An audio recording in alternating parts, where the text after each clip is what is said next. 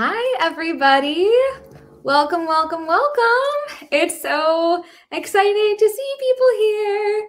There's so many people. We have our wonderful sort of chat moderator here. Thank you. SD Huston, thank you so much. Hi, Fiona and Kapta and Emma. So excited to talk to you guys about AI and creativity and hi, running to write. Oh my God, fun.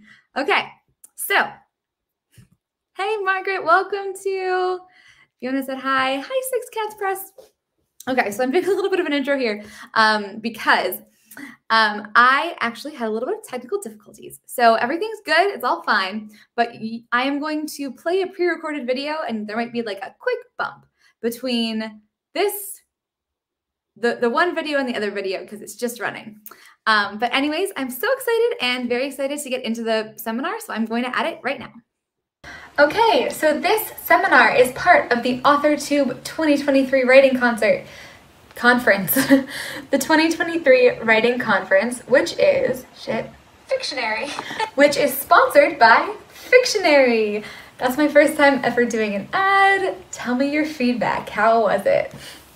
So this presentation is going to be all about artificial intelligence and how I've been using it to kind of enhance my creativity and my productivity. I'm really excited to go through it with you. I am doing this presentation because I'm an engineer. I'm actually a Canadian engineer. I have this nice little ring here that shows that. And in my master's, I worked a lot in AI. I also worked in natural language processing at a startup right after I graduated from my master's. I have moved away from that bit of tech now, but it is my background. And so I thought I would be a great person to talk about it. I'm excited about the great person to talk about it. So my thoughts on the tool are, okay, so my philosophy on all technology, from social media to artificial intelligence to Bitcoin, is that what that is? Whatever it is, blockchain, is that technology is not a piece of technology is not inherently good or bad, such that thinking makes it so. No. It's not inherently good or bad. It's a tool. It's a tool that's, I don't know, just like a shovel, right? Like you can shovel really poorly, and probably me, I don't know how to shovel, or you can be like a great shoveler and dig a hole really fast, or you can overuse it, you can underuse it, all of that stuff. And I believe that, well, I will let Hannah Gadsby, my favorite comedian, say this for me. Basically, with something that is as revolutionary, as different, as now pervasive, like very suddenly pervasive, the fastest growing product ever, literally, is here. If we understand it, if we know how it works, we can much better use it. We know its limitations and we can optimize what it's good at. So in this presentation, here's what you're going to get. I'm gonna give you kind of an overview. So the first part, I am going to teach you how a AI type engine comes to be. I'm going to show you how it works beneath the hood in simple terms. This is a part that I am honestly quite stressed about because I am scared everybody will leave and I'm scared it is not simple enough, or that it's too simple, or that everybody already knows this. So I'm going to be having a countdown in the corner until that bit is over. But it's the reason I wanted to make this video in the first place and do the seminar in the first place, because knowledge is power and I really want everyone to understand how it works, and you can understand it. So please watch that. It's like eating your vegetables before your dessert, right? So we're going to do that whole thing. And then we're going to move on to the fun part of the presentation, which is we're going to basically create a story together. And then we're going to move on to the fun part of the presentation, where I talk about the ways that I use AI to enhance my creativity, hopefully give you some ideas and some strategies. I have sort of a list of top tips I'm going to go through. I have a lot of sort of limitations and cautions to bring in there, and since we have an understanding of the technology, hopefully it's going to make a lot more sense. But before we dive into all of that fun AI stuff, I thought I would introduce myself for anyone who is new. My name is Nicole Wilbur. I've been on AuthorTube for about 3 years now. I guess I am a YA writer, although I have interest in dabbling a little bit in adult. I have an adult novella that was one of my very first ever projects that I talked about on AuthorTube. And if you are new here, please do subscribe. I'm going to be asking you a couple times because I'm so excited to meet new writers. I actually just had a friend I met on YouTube right near the beginning. We actually went to a writing retreat together. I beta read her book, she beta read mine, and she just self-published it, and I got to like hold up the book with my name in the acknowledgements and interview her live on my channel about her self-published book. It was wild. So please say hi, subscribe, let me know if you have a channel as well so we can connect. So I think that one of the best ways to get to know people, I have a theory. I have to confess, I have a lot of theories. And one of my theories is that the best way to know about someone as a reader / writer, I guess, is to know their favorite book at 14 years old. This is because I have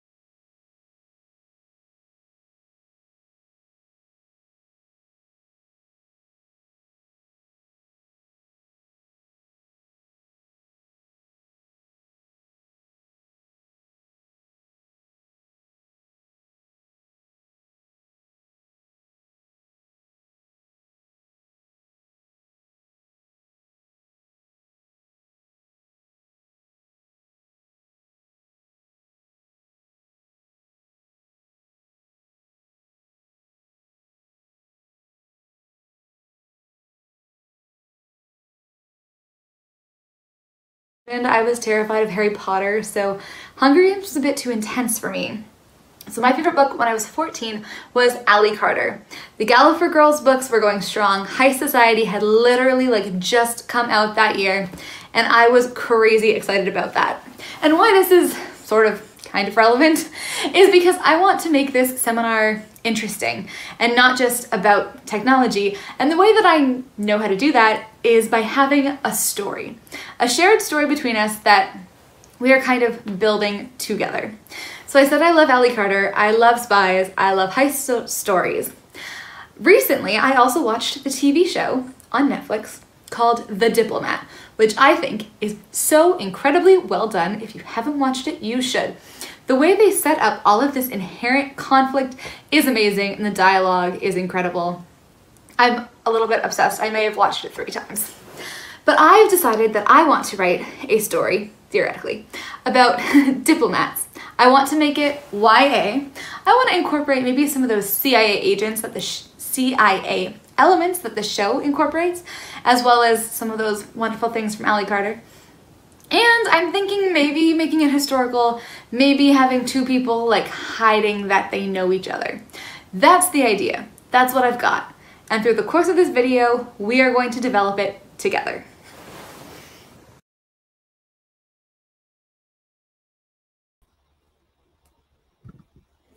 All right, so that was the intro. As I mentioned, having a couple of very odd technical last minute things, so I'm going to be jumping around a little bit between recorded and live. So this is me here live. So right now I'm going to talk through kind of an overview of how I like to use AI, kind of like my top, I think it's 6 uses. And as I do that, I would love to hear what you all use it for as well. So as I said, I don't think technology is good or bad. I think it's a tool and it depends on how we use it. And these are kind of my top uses, more or less, let's do this, for these kinds of tools. I could figure out how to, there we go. Okay. So the first kind of usage that I call it, I guess, is the idea kernel.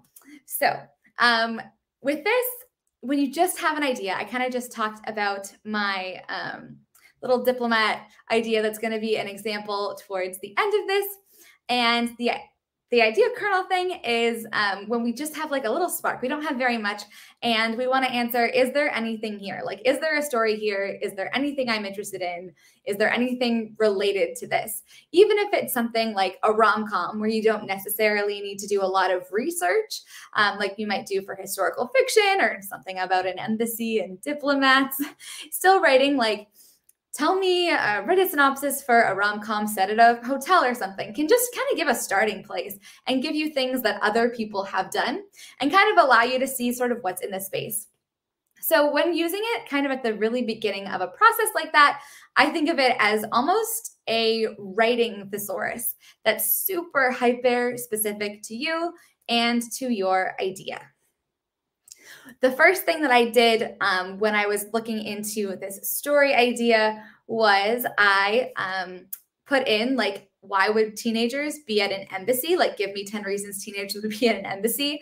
And the next thing I put in was what conflicts could take place at an embassy, just to kind of get started and see kind of what was in the space. The second use that I really like it for is a research checklist. So remember that these AIs, they are generative. And so they shouldn't actually be used for research because there's no guarantee that what they're saying is actually true or correct or anything like that. But I kind of like to use it to answer questions like, what kind of research should I do here? Again, what's in this space? Where do I start? Something like a study guide, like an exam outline that a teacher would give you. The third way that I really like it, and this is the big one, is kind of as a like story unblocker, where the question to answer is, how on earth do I solve this problem in my story? In my current work in progress, which is a YA action adventure heist story, I have been stuck for quite a while because I had this sort of mystery element that the end of the mystery provided something for the heist, but most of the time they were kind of separate, and I was having a really hard time with it because the protagonist wasn't invested in the mystery. And I was like, okay, if she's not invested in the mystery, if it's not important to her, I'm just going to have to drop the whole plot, that whole subplot. So I actually went to ChatGPT. This was a couple days ago, and I put in, how do I make, this thing mystery create obstacles in the heist, getting very, very specific. And I was overwhelmingly impressed by what they were able to do there, and taking the little pieces of it and continuing to ask questions very much helped me. Other things that I think this is really helpful for is even specific beats. So things like your midpoint. This is another one that's from my example, is I feel like my midpoint isn't quite doing as much work as it could be. So saying, here's the story, this is the current midpoint, can you make it stronger? Really works for me. And in that kind of case, I think of it as an assistant that makes connections and recognizes patterns super quickly. My number 4 major bucket here is a repetition killer. So maybe you have this as well. I use the character shrugged, the character nodded all the time, or like we looked at each other. I think if I Googled the word look, I would have so many in there, so many words. And so sometimes, we can go to a real thesaurus, and those are helpful, but sometimes it's not like a different word. It's a different way of saying things that we need. So there's this tool called pseudo write that I really have played around with, I've enjoyed. It's a paid thing, I think. So you have up to like 4,000 words or something free on it, which is kind of cool. And you can put in your description and press rewrite. And when you do that, it will rewrite to have more internal conflict. It will rewrite to make it shorter. It will rewrite to make it more vivid. Or you can use, it has another kind of text generation button called describe, where it will describe something that you come up with. Like, what does the factory come up with? And it will give you the 5 senses. It is, I think someone just mentioned like, yeah, look is a crutch word for you too. Awesome. I was just thinking of that was text generator approach.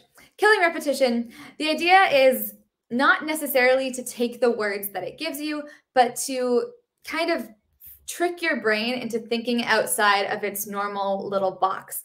I think that's a huge bit of creativity and creative thinking, design thinking theory. If you've looked into that at all, there's lots of like weird techniques for brainstorming, right? It's like, think of the worst ideas possible. How could you flip this on its head?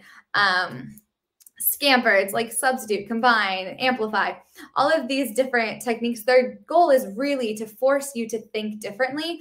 And a real benefit of these kind of text generators, I think, is that they can kind of do that for you and almost like bring your brain over into the other space. Number 5 for me is visualize. I am not an artist. I wish I was. And so I am often have like a Pinterest board where I try to put different celebrities or movie scenes in to try to visualize my characters or the setting or whatever it is. But sometimes, you know, it's kind of cool that you can create your own characters using those existing AI visualizations. So it's not a text one, but I think it's actually very, very powerful. And it's thinking of it kind of as an artist that will draw, graph, illustrate to your specifications. And finally, we get into number 6, which I think is honestly one of the big uses of AI, is just to have a lot of fun with it. I like to use it for character names, for place names, for titles. It's basically the friend who's really good at coming up with the team name for the pub quiz.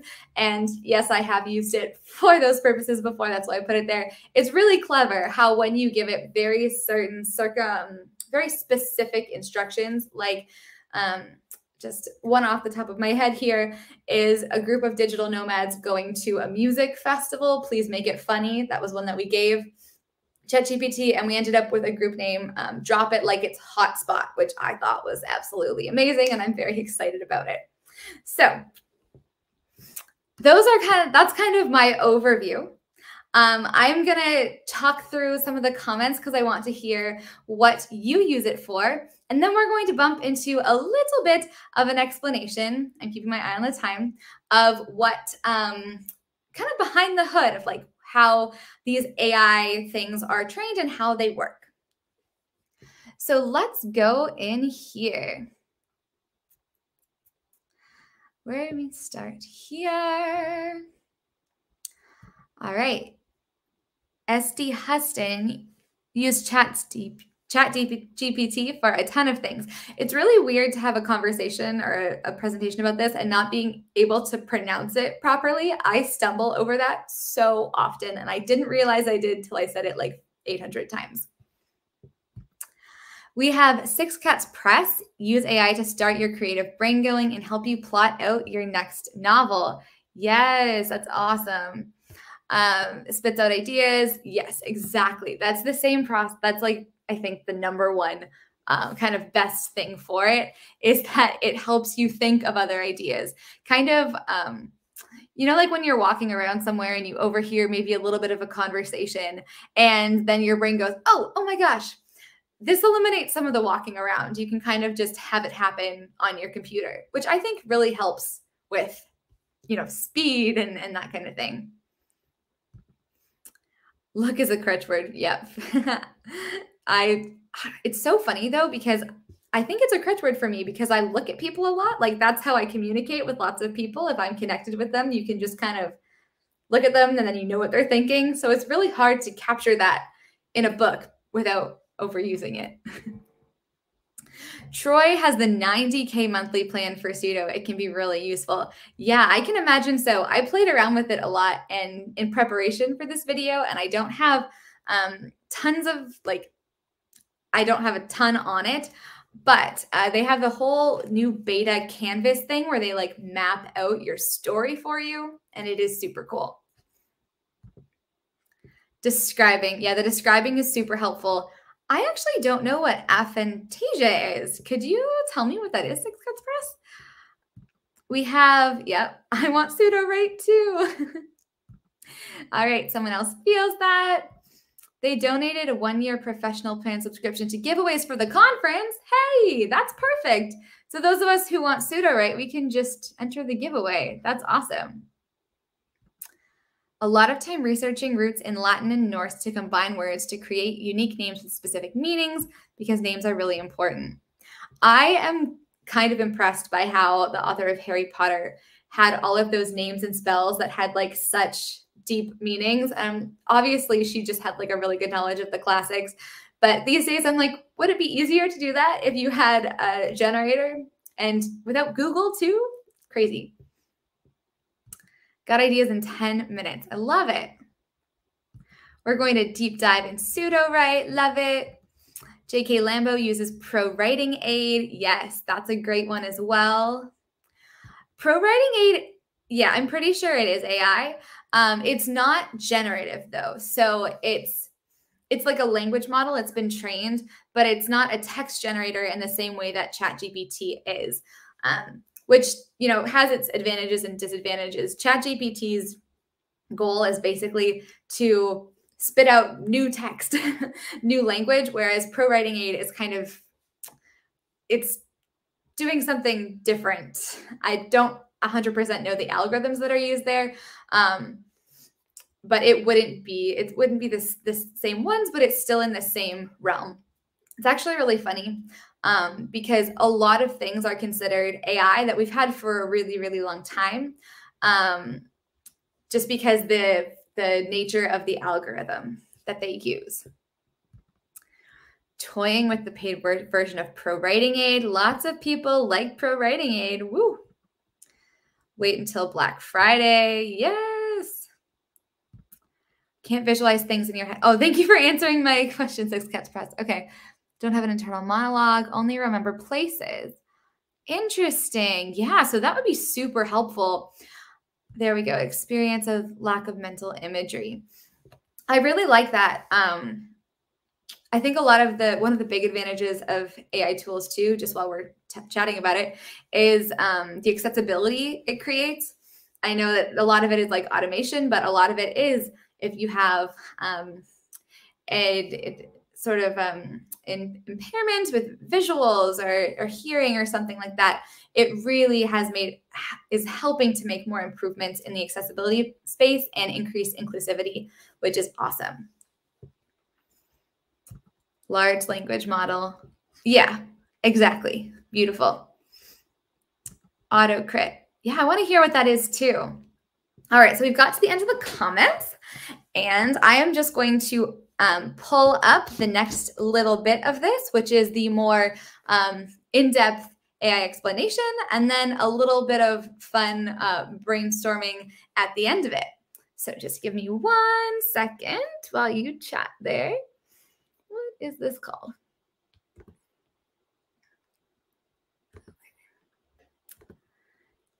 Ooh.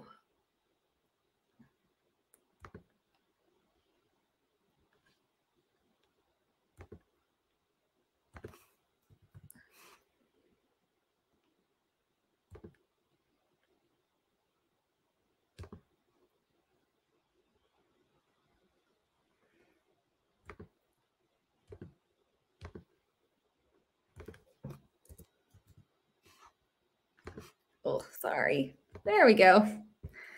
With a question.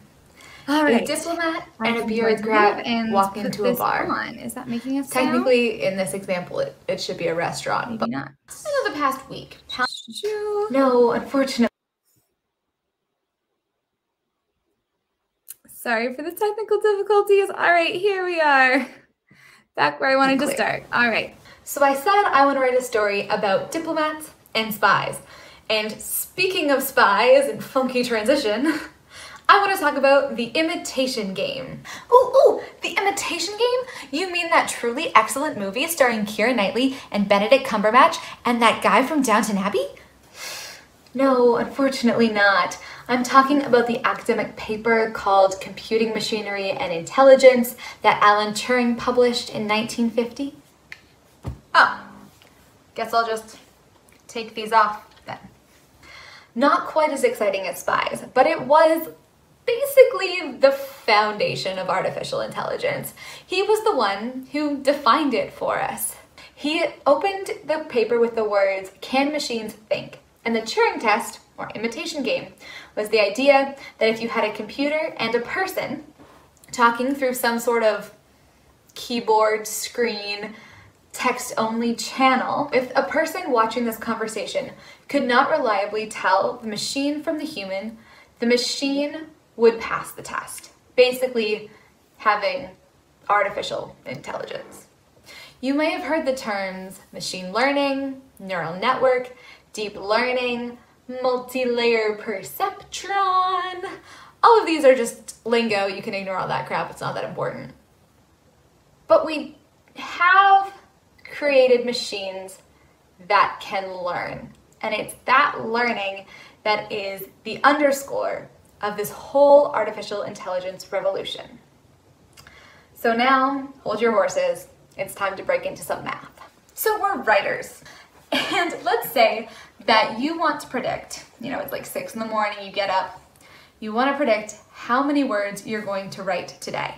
You could have a goal. That's not a prediction, no, that's a goal. You could say, I wrote, 1,000 yesterday, so maybe I'll write 1,000 today. That's a prediction. That would be the prediction where we would end up with a formula that looks like this. YN, Y being number of words written, N being today, equals Y, N minus 1. Y being number of words written, N minus 1 being yesterday. Simple formula. But it's not always correct, because not every day is the same. So maybe we want to make it better. If you wanted to come up with a slightly more complicated, by complicated I mean hopefully more accurate formula, although obviously it's not always one-to-one, you might think of, in the past, days where you wrote really well. Maybe you got a lot of sleep the night before. Maybe you were kind of on a roll the day before as well, so you can keep it rolling. And maybe you had like 8 hours free. And that day you got like 6,000 words. Incredible. So you could put together a formula that looks something like this. 5 times number of hours of sleep last night, plus 1/2 words written yesterday, plus 30 number of minutes available, equals Y, the number of words I will write today. So you have this formula, you wake up at 6 in the morning, you do your prediction, and then at the end of the day, I don't know, I would probably want to see if I was right. So I would maybe take my number for the day and look at my prediction and compare them. How close are they? And if they're really close, I would say, this is a good formula. And if they're very far apart, I'd say, this is not such a good formula. So if I was like super invested in being able to accurately predict the number of words I was going to write in a day, maybe I have a list of a couple of days and a couple of days of data. Like for example, I know the past week, how many hours of sleep I got and how many hours I had available. So maybe I just plug them all into the equation, see how close I am. Maybe I can start setting up a system of equations. So obviously this is the Y is the number of words I actually wrote that day. All the variables are kind of filled in, and A, B, and C are my weights because I'm weighting those different variables based on how important they are. And I have these 4 equations, and I can do the math thing, and I could solve for A, B, and C. Actually, some systems of equations don't have a solution, and if you're using a bunch of random numbers that might not actually have any real relation to each other, you might very well not have a solution to that system of equations. Plus, on day 4, the numbers are going to be completely different. So there's no real solution anyways. This is a stupid idea. So she kind of has a point, because we're never going to be 100% accurate. We don't live in nice math world. It's a prediction. We're never going to be 100% accurate. So instead, I guess what you could do is you could just kind of guess and check. You could take the numbers that you have now, see how close you are to the actual number, and then adjust those weights a little bit. Maybe you actually have to square the number of words you wrote yesterday and divide it by 2, or divide it by 4, or divide it by 5,217. Who knows? But as you get more data, you can, plug numbers in to what actually happened, see what the algorithm predicted, and see how close it really was, and then change it. It can be something that's fluid. You can learn how to make better predictions. And ladies and gentlemen, that is what a predictive AI is. Let's see how this looks visually. And please do not yell at me if you are an actual computer science person. We're trying to keep it simple here. The image on the screen is a feed-forward neural network. And this is what is used to make prediction. This is a pretty basic neural network, but it's a good understanding of how it works. We have our features that we talked about. That's called sort of the inputs. So our number of hours of sleep, the number of words we wrote yesterday, number of hours we have available. Then we have all of these nodes. So at each of these nodes, a similar weighted sum to what we just calculated, the A times X plus B times Y plus C times Z, etc. That is all calculated in each one of these nodes. And you can have multiple layers. So we add another layer and we add another layer. You see at each of these nodes, we have this weighted sum applied. At each of these nodes, we have to learn the same parameters, A, B, C. There's also a bias term, plus D. And this makes it super powerful because instead of just having one weighted sum, suddenly we have thousands, millions, and they're all connected together. So we can extract a lot more information from this data and represent much more complicated patterns. And then what the neural network does is it will take our initial inputs, it will propagate forward, and it will have a prediction. In the training phase, that prediction, they'll do basically the same thing that we did. We'll see how far was our prediction from the actual. And then in a process called backpropagation, that difference, that error, propagates backwards and changes the parameters to be closer to what is accurate. After the training is finished, we have a model. We can test the model on real-world data. We can see how it's doing. And we have a prediction engine. So we've talked about the architecture, which is really cool, but there's one key part of this whole learning process that we haven't really talked about yet. It's that list, that number tracking that you did when you were trying to figure out how many words a day you can write. It's the data. The machine is trained on data, and we can separate these things pretty seamlessly. The learning machine, the learning mechanism, the part we design is over here. The data we give the machine is over here. The machine learns, these things come together, and we get our artificial intelligence. So how does this work with language and not numbers, just math predictions? Well, our inputs, instead of being features like the number of hours of sleep, etc., they become words. So one kind of well-known problem is next token prediction. So something like the diplomat is going to the blank. Right.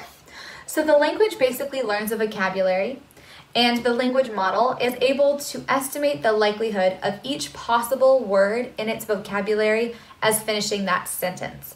So the diplomat is going to the blank. The language model has a set of probabilities that it calculates through all of those weighted sums for every word that it knows. And the one that is most likely to show up there is the one that it tells you. It's probably going to be something like the diplomat is going to the embassy, because that's where you would most likely see that association in an internet context. Another kind is called masked language modeling, and it's very similar, just the word is in the middle. As a blank, Molly negotiates trade deals. Order matters, obviously. It takes into account order, and it will figure out which word in its vocabulary is most likely to go there. And basically, ChatGPT is the version of these on steroids. GPT stands for Generative Pre-trained Transformer. Generative, meaning the model can generate new content. Pre-trained, meaning the model has been trained on vast amounts of text data. And transformer, which refers to a type of neural network architecture. All right, so let's get into examples and tips and things on using AI to enhance creativity. The highest would be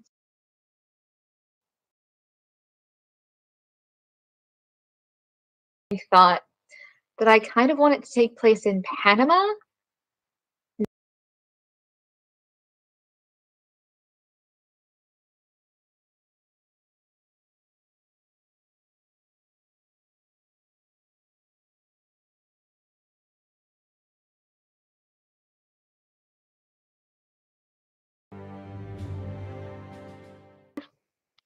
So let me think here. I really don't have that many ideas for where to go. I have a vague thought that I kind of want it to take place in Panama. Maybe not in present day, but I'm not sure why.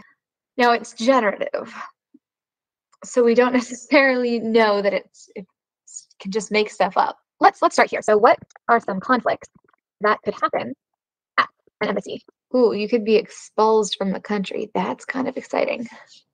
They have spying and espionage as a list, often suspected of engaging in intelligence activities, and allegations of spying can strain diplomatic relations. Ooh, this is good. Oh my God, this is really good, because what just popped into my head is you have a teenager who is at this place because their parent is like part of their diplomatic family, and the embassy is accused of spying, or like there's something going on and she's trying to fix it, basically. Like, parents' hands are tied and she's like, I'm going to take this into my own hands and fix the thing.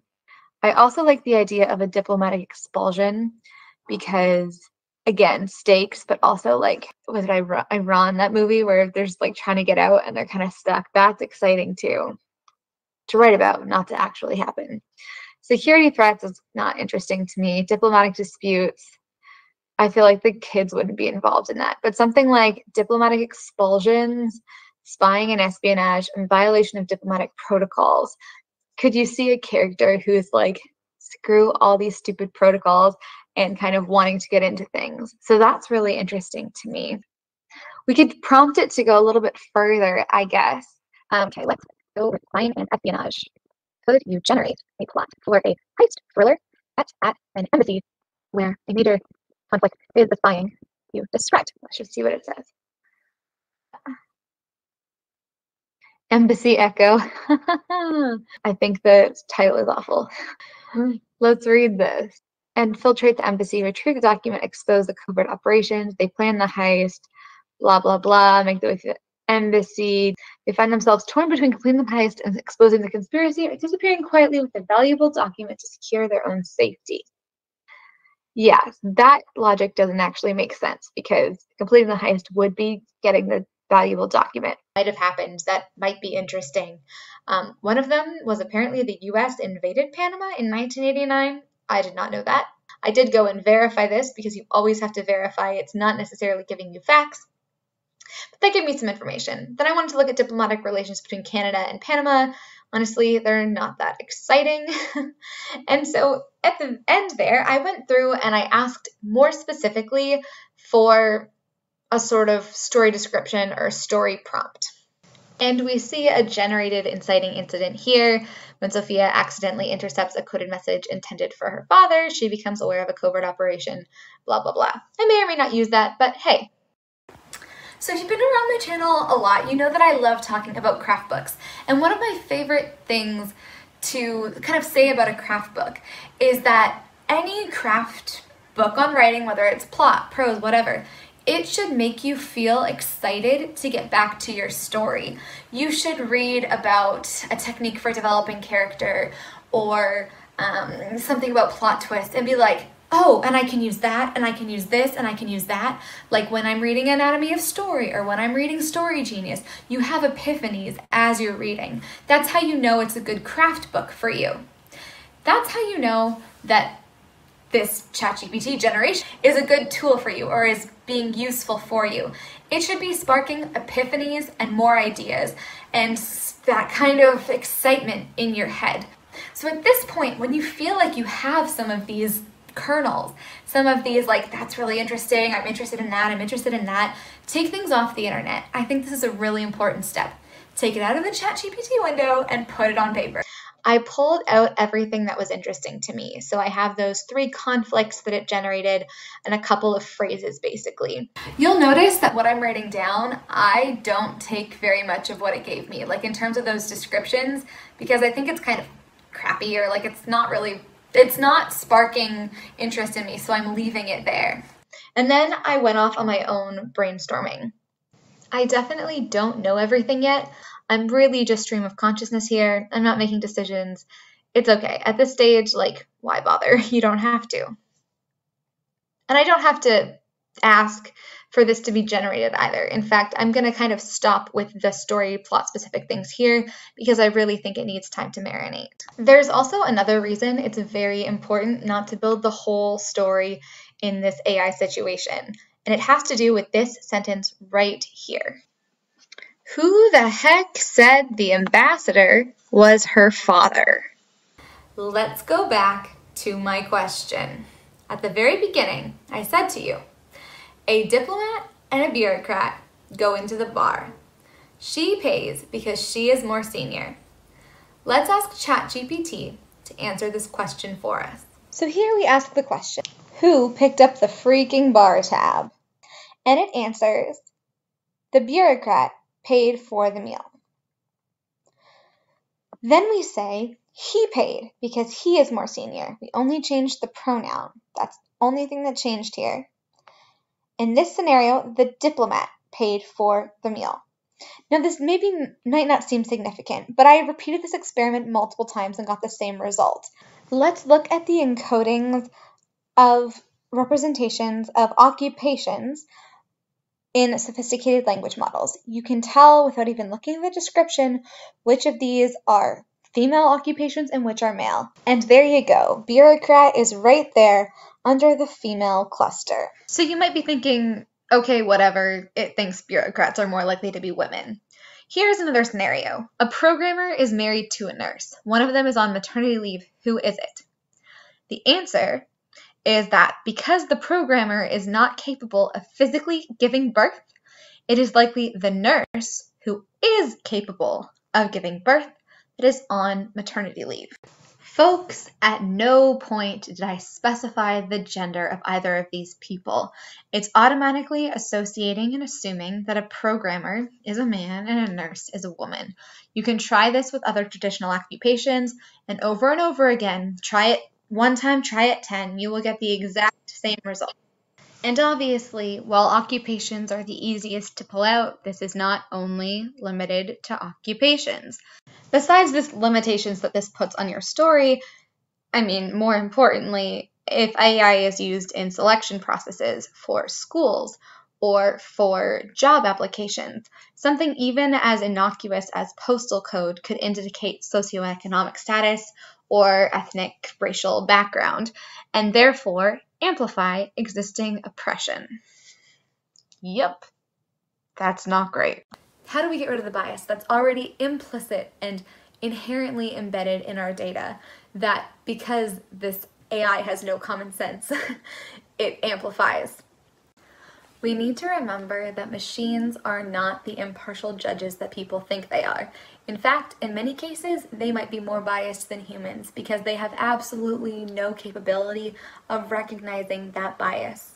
There's zero legislation, as far as I'm aware, anywhere about AI models enforcing anti-bias measures. So these things could exist. There's no guarantee they're being used. Remember what I said about technology being a tool? As long as we use it as a tool, okay, not as long as, because honestly there are a lot of issues that need to be addressed. And did I mention the legislation yet?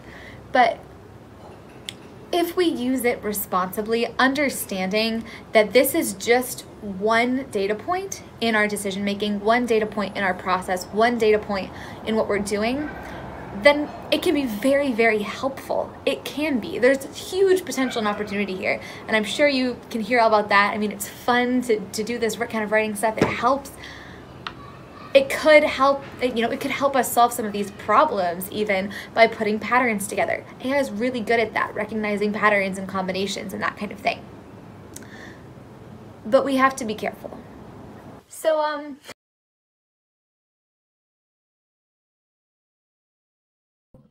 All right, so that brings me more or less to the end of this seminar. We are ending it on a little bit of a more solemn note, more of a just a caution note. It is really important, and it's something I feel very passionate about, is that AI it's obviously a revolution. It's becoming more and more prominent. It's not well regulated. The bias that's kind of inherent in it, the environmental impact, there are a lot of problems, not to be doom or gloom. So it's really important to try to be informed on it. And one of the things that I think is an issue around AI is that a lot of people are like, oh, it's a black box. I can never kind of understand what's going on there. But yeah, Six Cats Press makes a really great point. It just amplifies the unconscious and conscious bias of all the providers of data sets. Absolutely. It's literally just trained on the internet, right? So there's no oversight in these language models on like what kind of data they're learning on. And they're literally can't be. And they do have some like reinforcement learning. Bots like this are trained to be generally positive. But yeah, there's a lot of work going on in this area. And in order to, less so in creative writing, honestly, but in things like loan applications and housing applications, job applications, like calculating whether or not a criminal will recidivate. That's something that they're working on AI algorithms for. There is so much potential bias in how AI is specifically being used as a decision maker. So it's really important to kind of understand some of the background behind it and where these limitations are coming from, because exactly, it amplifies unconscious and conscious bias, as well as it cannot be self-aware of itself. So it will never say, oh, I made that up. Oh, yeah, that is biased. Oh, that is incorrect. It thinks everything it's saying is correct because it's just generating stuff. It's just predicting what word is most likely to come after the next one. So on that note, I think there's a lot of really kind of fun things to do with it. I'm going to post sort of the full video that I meant to play that didn't quite happen on my channel in a bit, with like full links and everything like that. I have a couple. I do want to send out, someone called out the fact that computer vision could not recognize Black faces for a really long time because it was trained on white people. That's another one that I will probably throw in the chat if I can find the link real quick. There it is. And yeah, that kind of brings me to the end of things. I guess if there are any questions, please throw them in the chat now, and I will just be here for the next couple of minutes. Treat ChatGPT with tact and manners. You want to be spared. That's pretty funny. Yeah, it's so funny because I know it's just a robot, but whenever I do say a prompt, I always say, please. I'm like, please, could you do X? Please, could you be, would you mind like changing that? Okay, here we go. This is the link that I was looking for. It's Poet of Code.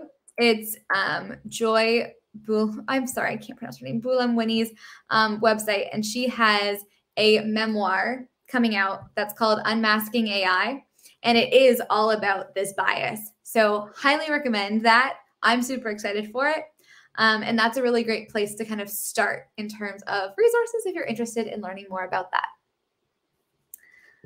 This one, just look at the controversy about the replica app, super fascinating. So yes, that is, do these AI interfaces use our responses to the AI to further train the AI? So I'm not 100% sure if when you're using openai.com, if it is using those responses to train it. I think it might be, or at least it's evaluating the quality of them because there's the plus up and down. But one of the big innovations with ChatGPT was the concept of reinforcement learning. So once they'd kind of trained the language model and had it kind of learn how to do the task, like provided it for the task, they did have a whole bunch of like real humans work with it, test it, and provide feedback to further train it. So it's that kind of reinforcement learning that is also super important in making it as good as it already is. Did that make any sense? Let me know.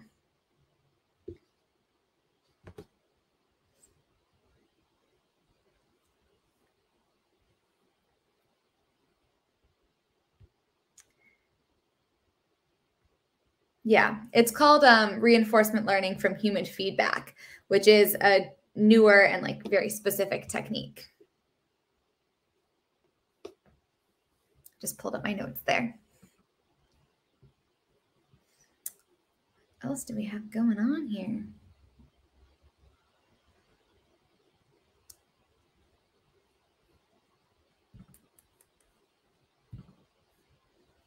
Oh, I completely agree with you. Holy cow. Yes, I do not think that AI is the end of art at all. I also think that conversation it makes you feel bad a little bit about yourself, but I don't think there's a reason. I don't think there's a reason to. One of the things that, because of all the bias that I just kind of chatted about, was you can't really take AI as like an expert, I guess, or as like the only thing, as law. It's much better to use it as kind of a tool, a tool in your toolbox, at least at this point. And one data point in your decision making or one part of your process, because it is not perfect as it is. But yes, also, I don't think it's the end of art. And I think you make a great point of paperback books existing alongside ebooks. I think, technology is always changing. And completely agree with that. Yeah. Nothing to say AI and human artists also can't coincide. I think that is a really good point. Don't think it is either. Things will change. Do you mean you think that they will change and later? I'm interested in hearing more on your take there, SD Hudson. Artists need to adapt or die. Current discourse of rejected everywhere is going to result in people being left behind. I 100% agree with you. And that's also kind of why I did this presentation a little bit, even though I am kind of nervous about, I find AI a little bit nerve-wracking in terms of just how its environmental impact and how it can perpetuate injustice and that kind of thing. But really, you do have to kind of engage with it at this point, because you can't stop progress. That Disney's carousel of progress just keeps on turning. And yeah, I completely agree with you on that. Kind of have to embrace it and learn how to work with it and get the best benefit out of it. We don't want to die. No, we don't. We definitely don't. I love that. No. No worries. Oh, it moved. Okay. No worries, Richard. Thank you for jumping back. Yeah, spell checker, providing aid. Yeah, it's a tool. Huzzah. Not anti-AI, just like to create your own stuff. Oh, goodness. Yeah. So one of the things that I did not talk about at all that I don't really use is, or I guess you can, like, I asked the thing to write me an intro scene to my little book idea, and I just didn't like it at all. Like, it didn't make me feel inspired. I was like, oh, I want to write this myself. I don't want you to write it. And I know people who are kind of writing it, like, very much having it generate text and then editing it. I think that might be a little bit too far for me, because it kind of takes the fun out of it. And I think that's honestly the most important part. I mean, it can be whatever you want, really, but like, if you like that, keep doing what you like, is kind of the thing I'm going with now. The ethics. Yeah. The ethics. Yeah. Are you talking kind of about copyright and like ownership of content? That's a big one. It's big in the education industry right now as well. So one of the things here, so copyrights won't apply if AI does most of the work. That's true. Yeah. So one of the things I was first worried about when I looked at pseudo-write was like, who owns the writing that comes out of it? But they clearly state on their website that they don't claim copyright to it. But like, if AI does most of the work, exactly as you said, also in preparation for this, I read this little book. It was not worth the money, to be honest. It was about like how to write a book using ChatGPT. It was really not worth the money. But basically almost the entire thing that the author had in there was generated. And it's a really great question. If you remember back to, there was a time when like AI pictures were really big on Instagram as well. Those like portrait avatar type things. Personally, they never looked like me. I just could not get it to look like me for the life of me. But yeah, there was a huge controversy over that because they were trained on artists' work and none of those artists were accredited, assuming that all the art was kind of available on the public internet. But obviously you want, what is it? Accreditation? Retribution? Whatever that word is. Nice. Sweet. Yeah, you meant about prejudice, how it enforces stereotypes and bias, the ethics of stealing millions of protected works to train the models and then compete with them. Yep. That's there. That's an issue for sure. It's interesting. I worked in, or my master's was around AI kind of in medicine. And that wasn't a really interesting one because another issue, especially when it comes to, not the generative ones, but I have 2 minutes, but the decision makers, is that there's no way to kind of understand how they're making their decisions. You saw that giant diagram with all the numbers. It's really hard for a human to understand that. Ethics of somehow the AI generates gender stuff bothers you. Yeah, absolutely. I totally agree. Proceed with caution. Attribution, that is the word. I mean, maybe. It's a tool. It's an assistant they can use in their practice. But yeah, it's another issue, right? Like if AI gets it wrong and the doctor went with the AI's decision or a diagnosis, who's responsible? Who's liable for that? I don't know. All right, I'm going to wrap it up here. Thank you so much, everybody. This is a really good conversation at the end, too. I'm so happy to have gotten the chance to chat with you. If you liked this, please subscribe. If you have a channel, maybe just throw it in there, too. I would love to come subscribe and hang out with you as well. And let's get ready for the next presentations. Thanks, everybody. Huzzah! And end.